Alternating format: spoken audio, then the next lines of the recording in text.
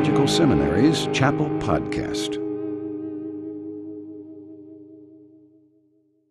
Would you welcome back Todd Wagner as he comes to minister to us? Todd.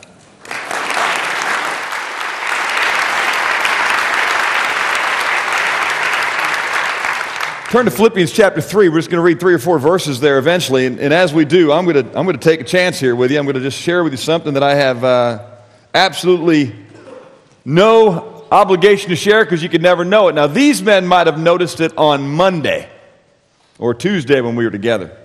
But even as a couple of years ago, Janet Jackson had a wardrobe malfunction at the Super Bowl.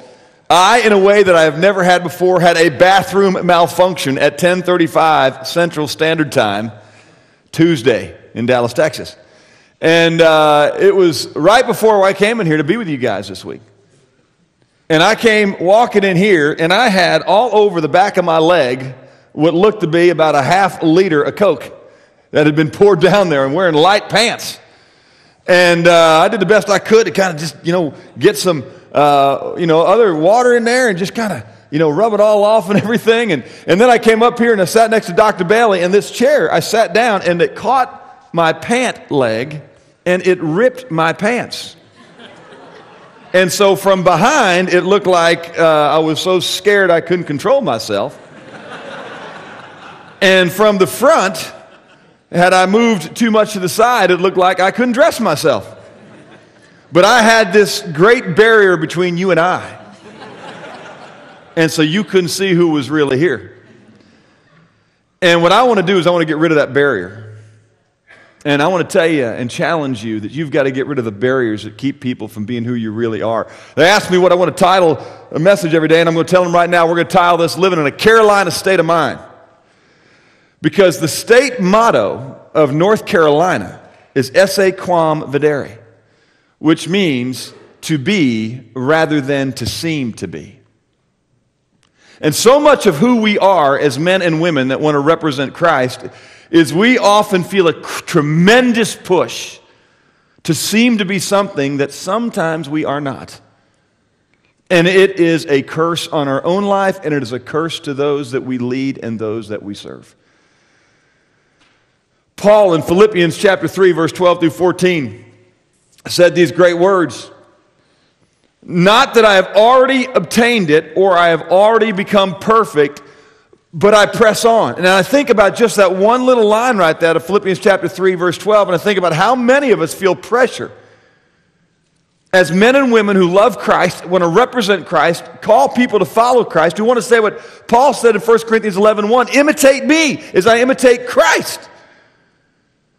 And we think to do that, we have got to give the illusion that we are perfect, almost as if we're lifting ourselves up as the Messiah and the Savior. Now, none of us would ever want to do that doctrinally, but practically, when we live out our lives in a way that puts barriers between who we really are and what people are able to see, most people think that they have nothing to do in their relationship with us because everything seems so perfect.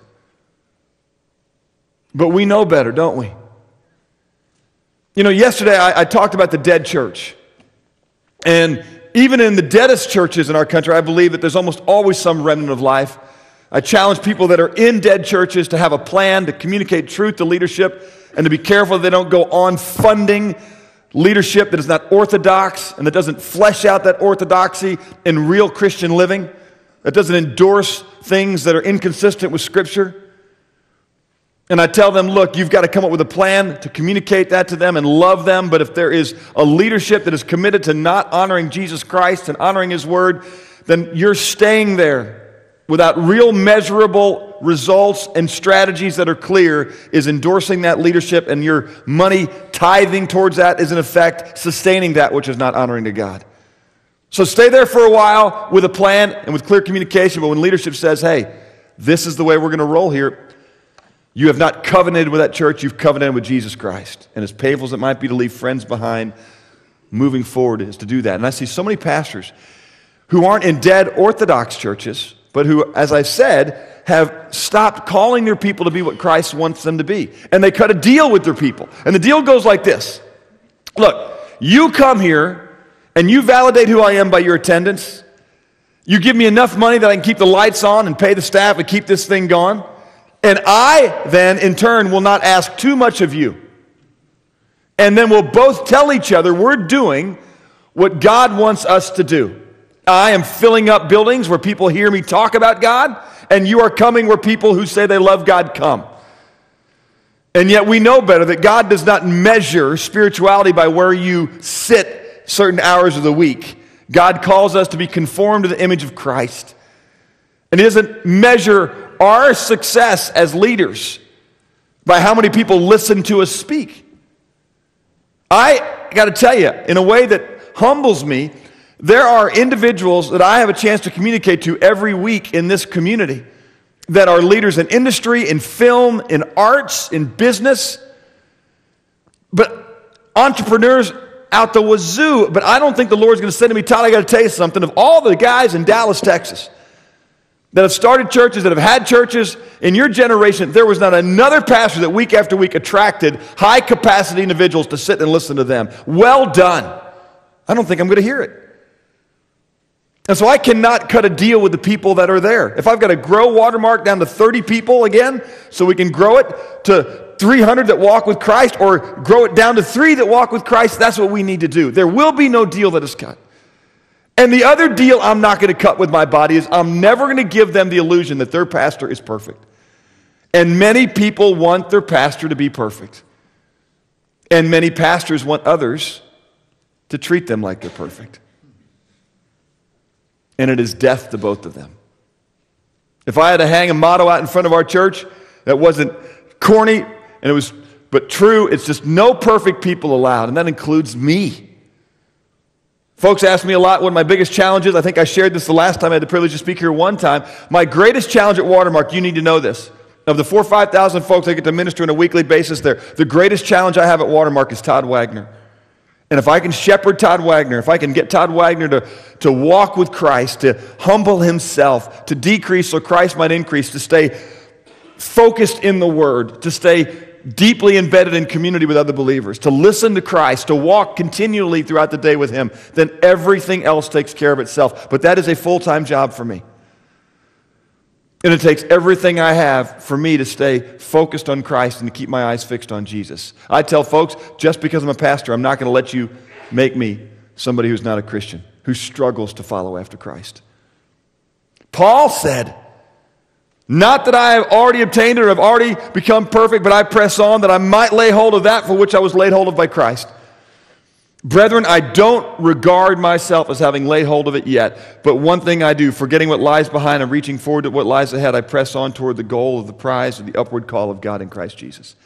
I'm pressing on, and I want people to know. I want you to follow me as I press on towards Christ. But I am a man like you who struggles with his flesh, that the world seeks to woo, that the enemy seeks to tempt. And if I don't live on my knees continually, in a community of folks who will spur me on continually, I will lose my right to lead. One of my dearest friends in life and a man that has impacted me both personally and professionally is a buddy named Tom Nelson. And you've heard Tommy stand here and talk about how he struggled personally with this issue of depression and how he felt like he couldn't really share that. And when he began to share that with other people, he found folks come out of the woodwork and begin to say things like, well, I've struggled with that as well. Secretaries, elders, people in his body.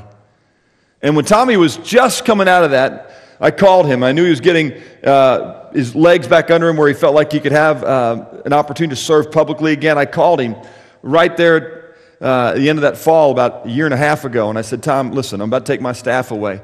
And I want you to come, and I want to talk with you. I want to ask you some questions, and I want you to share. And so the very first time he spoke to really anybody was with our staff team, and we all got together. And Tommy started with our staff in much the same way. And he said, guys, I realize that you guys have a lot in your life you can't talk about, and especially if you're struggling with something like depression when you're supposed to be people of joy. And I said, Tommy, I love you, man, but stop. I said, they absolutely can talk about it. And I said, gang, how many of y'all struggle with depression? And about 15 hands went up. And I go, Tommy, that's not new information. That's the way we live here. And he kind of looked around, looked at me, looked at them, and I said, how many of you guys struggle with the issue of pornography? How many of y'all struggle with body image?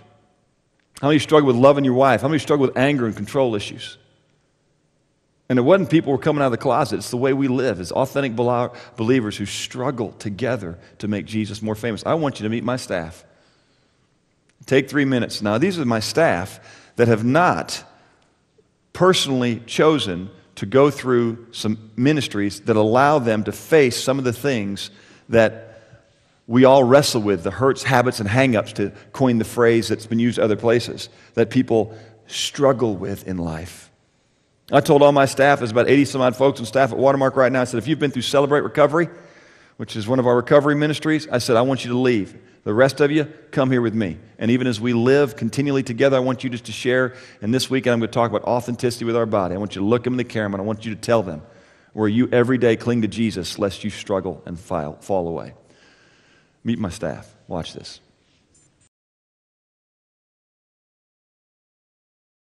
Hey, I'm Abby Shelby, and I am a follower of Christ that struggles with people-pleasing and the approval of man.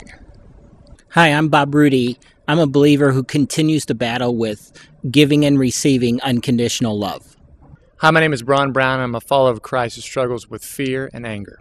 Hi, my name's Todd Wagner, and I love Jesus, but I also love me. Because of that, I mess with the anger and lust and control issues that a lot of people struggle with, but I also hurt deeply people that I love a lot.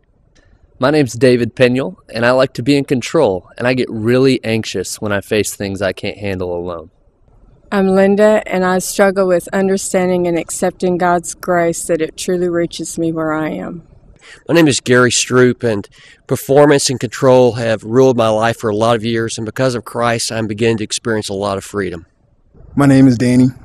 I'm a believer in Jesus Christ who just struggles, especially loving Christ daily. But God, who's rich in mercy, allows me to make it through every day. Hi, my name is Erin Shipley, and I struggle with control, which shows itself in my fear of the unknown. Hey, I'm Rob Berry, and I struggle with detachment. I really feel like the Lord has been redeeming my mind from past sexual images. Hi, I'm Melissa, and even though I know God chose me, I often struggle with believing I'm lovable.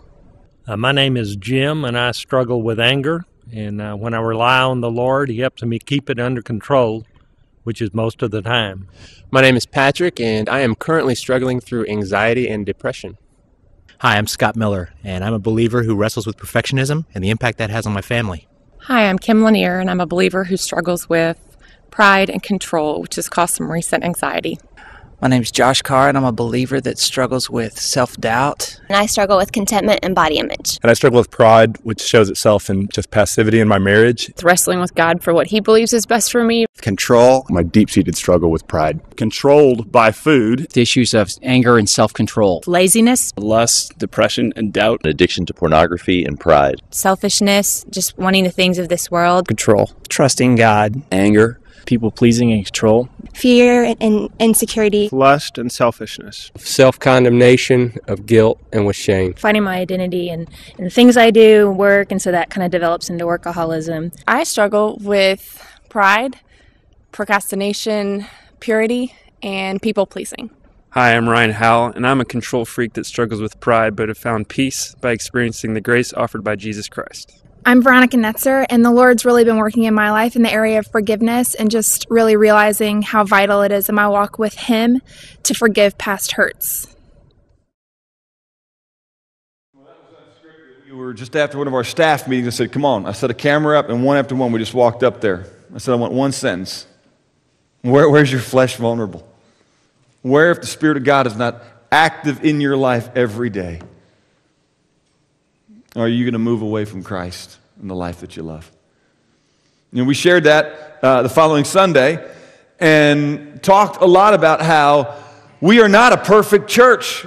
We're not a perfect staff. We're not a perfect people. We do have a perfect Savior. We've got a perfect mission. We want to invite you into it. You know, what I really will tell you about that staff team right there is my impression of them is a lot like the impression that others had of men like Peter and John on the day of Pentecost and shortly after that when they watched these guys. They lived their life with such power and authority and they were confused by them. They observed, it says, the confidence of Peter and John. And they understood that they were uneducated and untrained men. They were unrefined fishermen. And yet they recognized that these uneducated, unrefined, untrained, imperfect men were speaking with perfect peace. Were living lives of perfect purpose. Were speaking perfect truth. And they go, how could it be? And the answer wasn't because we've learned to overcome the deficiencies of this world through education, formalism, and just giving off an illusion that our lives are together. It's because they recognize that they are men that had been with Jesus. And that's who we are. We are people that at any moment will embarrass Christ and destroy ourselves and discourage others when we stop clinging to Christ. One of the things that happens when you get in a position of leadership is it isolates you, and it makes you believe that you've got to give off an aroma that your life isn't filled with the same struggles it was always filled with.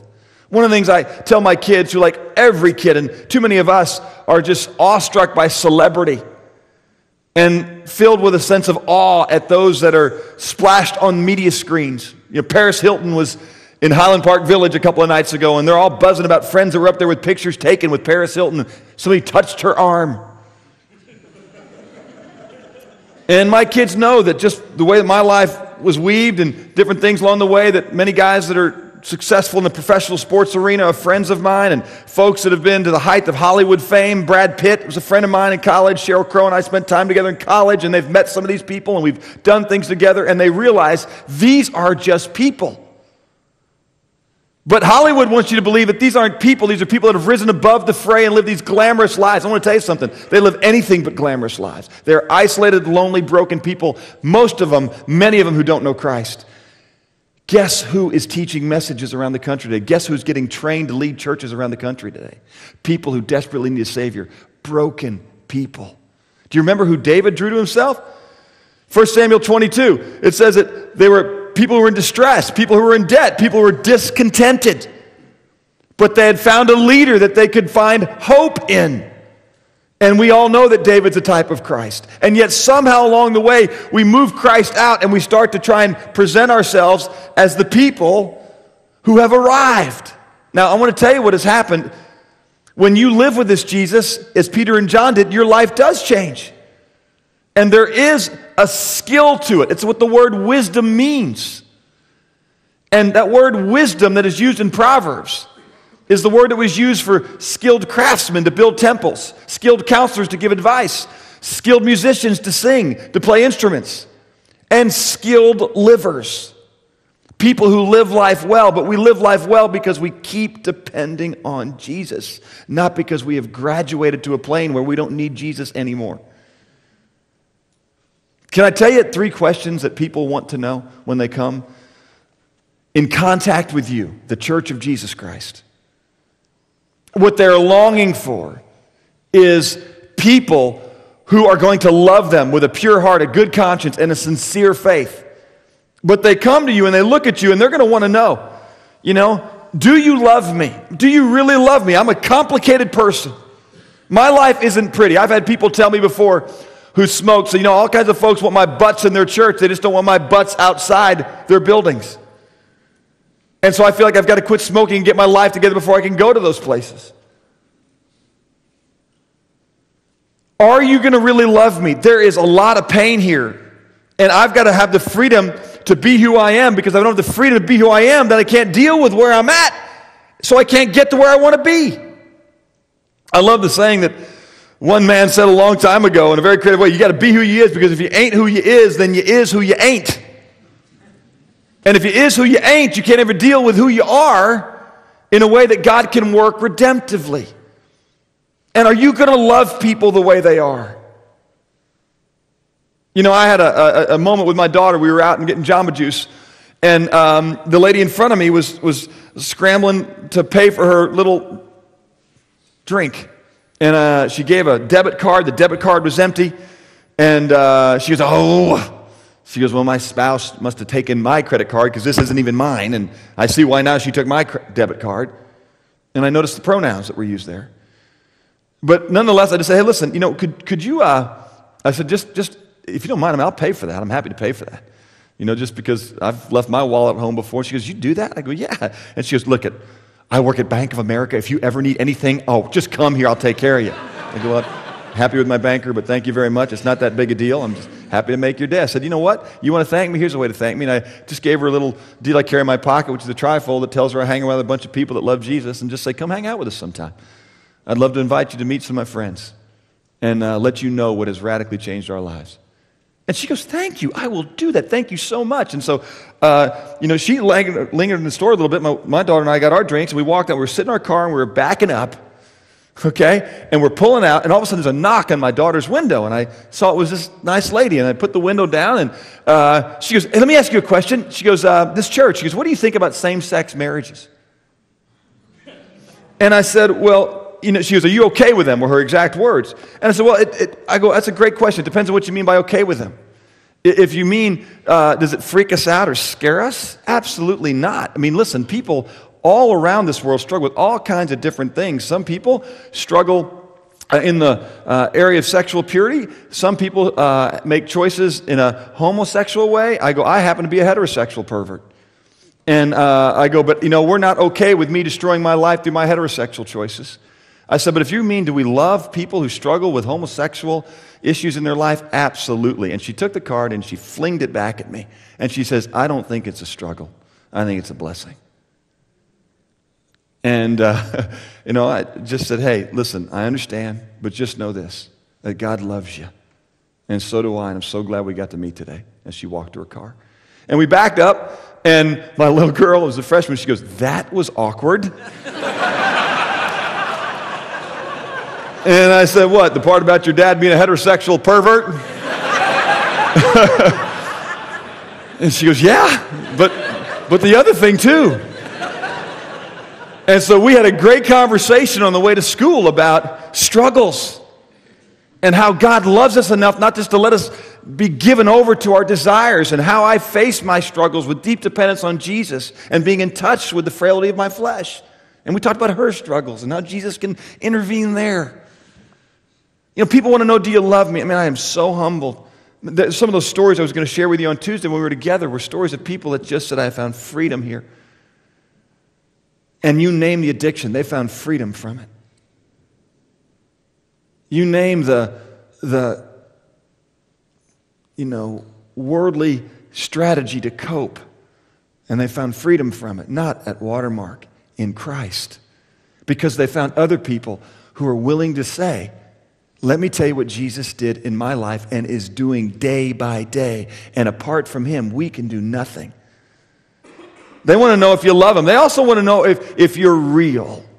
And that's why it's so important that you share. Like I tell people all the time, I'm going to share with you where I'm at in my walk with Christ. Now, because I've walked with Christ for a while, and because one of the privileges of my job is I see the devastation of sin on a continual basis. I've experienced personally in the past, and it threw me into the arms of Jesus, and I've never left there by his good grace in a way that is spectacular enough to make people feel like I don't really love him. But I want to tell you, every day I have that temptation and opportunity, and I am well aware of where this man could go if Christ didn't hold me and I didn't seek him. And I want folks to know that. I don't want them to think that I've arrived. One of the things that is so dangerous about getting a degree is you think you're done learning. Oh, please don't make that mistake. One of the things that's dangerous about getting a job where you're leading is you forget that you've always got to follow. And this little deal I came across a while ago was on MSNBC a while back, and I'm going to show you. You may not recognize this gal. You certainly wouldn't recognize her husband. This guy used to be married to Solomon Rushdie. Remember him? Okay, who just woof off the face of the earth, but somehow bumped into this beauty, Padma Rushdie, and Lakshmi. I'm sorry. Now she's an award-winning chef as well, and was a model. But what you see about Padma right there is on her arm. It's kind of tough with the glare. It's a scar right there on her arm. It's a beautiful young gal, but that scar came when she was a young girl in a very serious accident that marred her right hand and left this deep, deep scar, broke her pelvis, 14 of her bones, and she had to punch herself through a windshield to get free from the car wreck, and it left this devastating scar on her arm. And she would go through her life wearing long-sleeve shirts and covering up her arm, and then she got into modeling one day. Somebody said, would you come model for us? And they noticed every picture she took like this, or she took like this. And finally they said, man, just turn. And they saw the scar. And what happened is that scar set her apart from every other model. In fact, she was one of the most sought-after models of her day because designers and photographers were drawn to her uniqueness. It said men loved her because she was fleshy and rugged and human to them, and women responded to her when she showed her scar because it showed that she was flawed and not everything was perfect with her. And the very thing that she thought would ruin her beauty is what drew people to her. Her brokenness. And the peace that she had come to with her brokenness. What's that sound like? See, as a leader, if you're not somebody who tells folks that you've come to peace with your brokenness, and you've got away from trying to be an impressive individual and realize that no matter how impressive the world thinks you are, you realize in light of a holy God, there's nothing impressive about you. And then you began to see who you really were in light of perfection, not in light of the world standard. And the more you looked at Christ, the more you were aware of your sin and the depth of your heart, and not just what was exposed out there, but the inner thoughts and attitudes that corrupted your life. Even if you were a person who was spared from outward actions that were destructive, it draws people to you when you're real. And then folks want to know, do you love me? Are you real? Are you who you appear to be? And really they want to know, does it work? And the it is, does a relationship with Jesus Christ really bring redemption into your life? And that's why we tell stories.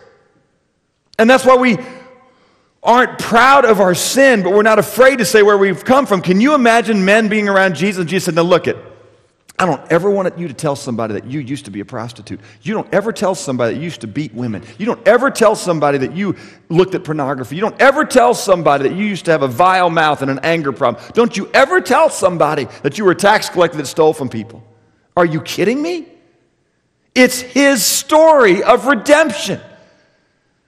And you are to tell people, look, I'm not proud of this, but here's my story. It's his story. And we're to give testimony to what Christ has done and is doing. Do you know what Christ has done? He has saved me from a life that is a slave to self. Do you know what Christ is doing? Day by day, he's holding me and showing me the glory of his will and way so that I stay there. And in light of him, the pleasures of the world that are still very attractive are not at all attractive compared to the truth and the freedom that comes in Christ. That's my story. Now listen, if your story, and I want to tell you one of the most powerful stories that can be told out there today, is from an early age you were raised in a home of grace. From an early age you come to understand who Christ is. From an early age you begin to walk in his way. And because of that, there is a freedom in your life. And there are a lack of scars that you take no credit for. But you look them in the eye and said, let me tell you my story. When hormones hit me, by the grace of God, I'd already been hit by a more powerful spirit than the spirit of desire. And it controlled me and kept me from giving myself in a way that was destructive. And I wanted to, but I wanted Jesus more because I knew he was good. And he showed me where the good candy was. And I stopped grabbing atomic fireballs. And the times that I did, he reminded me from things that I'd hidden in my word. And I put them back, and I always got the bag of Skittles. You tell them that story, to use the illustration from the other day. And people are going to go, you mean to tell me from your earliest age, your dad showed you where the good stuff was? What a story. My daddy wasn't like that. He said, but let me just tell you about my daddy. He loves you. There is no probationary period with him. Come and find forgiveness. Listen to what it says. Two places I want to read with you in Scripture right now, and then we'll end. One is just a very familiar one in Matthew chapter 11, where it says, come to me all who are weary and heavy laden, I will give you rest. Take my yoke upon you, verse 29, learn from me, for I am gentle and humble in heart, and you will find rest for your souls. Come and you'll find rest here. For my yoke is easy and my burden is light. You're going to have a yoke on you. It's the yoke of self, the yoke of the world, the yoke of pleasure, and that yoke, while it's got a thin layer of sweetness, has a burning aftertaste that you want to spit out, and sometimes it gets stuck in your jaws. But you put this yoke on you and you're going to love it. Now, when you come to him and you find rest for your souls, this is what David experienced in Psalm 32, and I want you to turn there with me. I want to read 8 verses with you, and I want to communicate to you this morning, because just like some people behind barriers like this that have had bathroom malfunction and are a mess from behind and got holes in the front, they hide behind this because they want to stand here. But sooner or later, people are going to be behind you and beside you, and you're going to be exposed for what you are, and it's going to ruin your life and the ministry. And you got to come out from behind you and say, look, man, can somebody help me figure this thing out? Can somebody sew this up and show me how to get this right? Because I want to communicate, and I don't want to have to hide. I love the way Psalm 32 starts. How blessed. That word blessed is the same word that is used in Psalm 1. How blessed is the man who does not walk in the way of the wicked, or stand in the path of sinners, or sit in the seat of scoffers, but his delight is on the law of the Lord, and on that law he meditates day and night. How blessed, how full of life is the man who walks in the righteous way. David has not been walking in the righteous way. This psalm is written undoubtedly right after he had confessed through the conviction of the prophet Nathan about his sin with Bathsheba, his murder of Uriah. Psalm 51 was one psalm, and here's another one as he looks back. Now that he's been freed, he said, I am like that man that was in Psalm 1, that walked not with the wicked, that sat not with the sinner, that did not hang around scoffers, and I was blessed then. And now, when I made decisions, I was dying, I've come back to Christ, and he has done what he said that he would do. Of course, David didn't say Christ. Come back to God, and he has given rest to my soul. Blessed is he whose transgression is forgiven, whose sin is covered. And that doesn't mean out of view of others. It means atoned for. How blessed is the man to whom the Lord does not impute iniquity, and whose spirit there is no deceit. Listen to this. Because I know that there are Davids out there right now that haven't yet had a Nathan who's, by the grace of God, seen something in their life, who's spoken truth to them, or who hasn't had the courage to walk forward without Nathan himself. When I kept silent about my sin, my body wasted away through my groaning all day long. For day and night your hand was heavy upon me. My vitality was drained away as with the fever heat of summer. I acknowledged my sin to you. My iniquity I did not hide. I said, I will confess my transgressions to the Lord, and you forgave the guilt of my sin. Therefore, let everyone who is godly pray to you in a time when you may be found. Surely in a flood of great waters they will not reach him. You are my hiding place. You preserve me from trouble. You surround me with songs of deliverance. Do you see what he says right here? Do you want to come out of the withering heat of self-protectionism and deceit and veiled perfection? There's life there. You wonder why there's no joy in your life, that blessed life that Christ talks about isn't there? It's because you're hiding behind the pulpit. What you think people want you to be. Do you know what people want you to be? People who know you need a Savior. People who are experiencing the freedom of the Savior and the forgiveness of the Savior. And if it means you lose a season of leadership to reconnect with a leader who can give you life, lose it. There is life there. Come. Some of you don't want to deal with things because you think it'll affect your career. I'm here to tell you, if you don't deal with them things, you won't have a career. And Jesus wants to be made famous through you. Come to him. Come to each other. Confess your sins. And let him heal you. Father, I pray for the student body that I know wants to honor you, and it is just so difficult when we think nobody else struggles like we struggle to have to tell somebody, look them in the eye and say, I've got a real anger problem. I'm not sure I can build a congregation because I'm not sure my wife will attend my church. I'm not sure I'd want to attend my church because I know what I meditate on, and it's not always Matthew, Mark, Luke, and John. Father, I can't tell themselves to clothe themselves in Christ because I'm a young gal that isn't even comfortable in the flesh that you've clothed me with.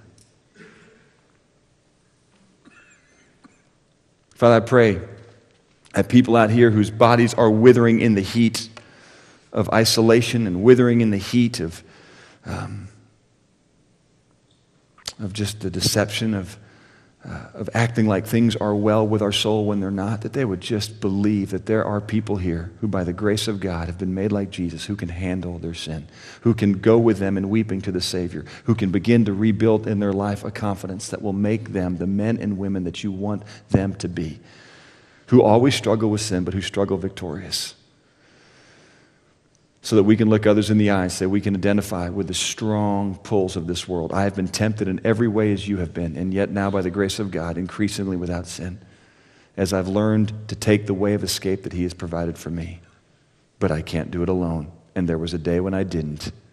And let me tell you how I met Christ. Father, I pray that those of us who already know you would enjoy the benefit of our knowing, and that we would invite others to know us for who we are today so that we might then be who you want us to be. I thank you, Christ, that you want to bless us. May we find blessing in being obedient to your way of coming. For your glory and our good we pray. Amen. You guys have a great week. See you.